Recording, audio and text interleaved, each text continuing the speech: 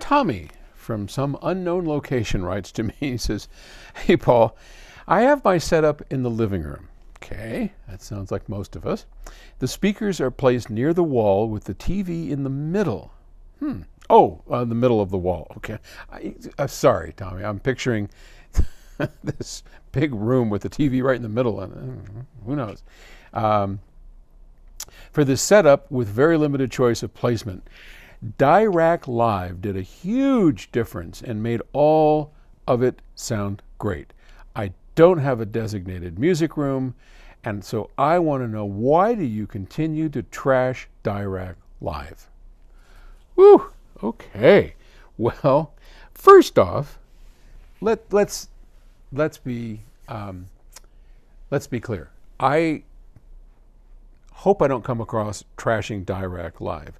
I probably should come across as trashing the idea of digital room correction for anything other than bass in a 2-channel high-end audio system. I just don't like it. I don't think it works very well. You have to really, to make it effective, you're going to hold your head in a vice kind of thing.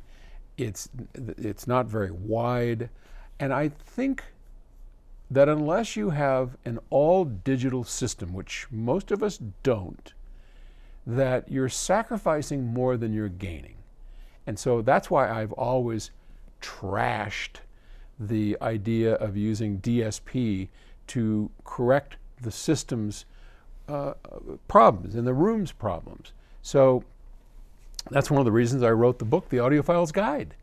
I wrote it because I think a much better solution for those that can is setup. Doing the room, things to the room that make it all work. Now, Tommy's writing to me and he says, "I don't have a choice. My thing is where it is. I can't move it. So my only solution is Dirac Live." Go for it. I think that's awesome. Not everybody has a choice, and I get that. I totally get that. I talk in generalities that are based on my own experience having a room, having, at my home, I have, we've got a decent sized living room. I have a TV in the center, but we're able to move around a little bit, and we're able, through very minimal setup, to get it to sound pretty darn good. And I would never use Dirac Live. Okay, in a 2-channel high-end audio system. Now, when it comes to home theater, that's what I use. I use Dirac. I think Dirac is great. The Emotiva system that I have, the Marantz system that I had before in my home theater, first thing I do. And part of the reason is everything I do in that home theater starts out digitally. There is no analog in that system. I get my TV programs digitally, whether it comes through a Blu-ray disc or streaming. I mean, pretty much, I've got an Apple TV, a 4K Apple TV, and I stream everything digitally.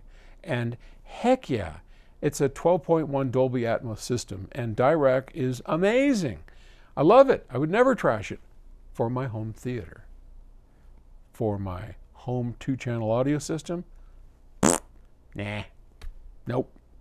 Be much better off going out and grabbing a copy of the Audiophile's Guide and working on setup if you can. And if you can't, sorry. Okay. Thanks. Bye.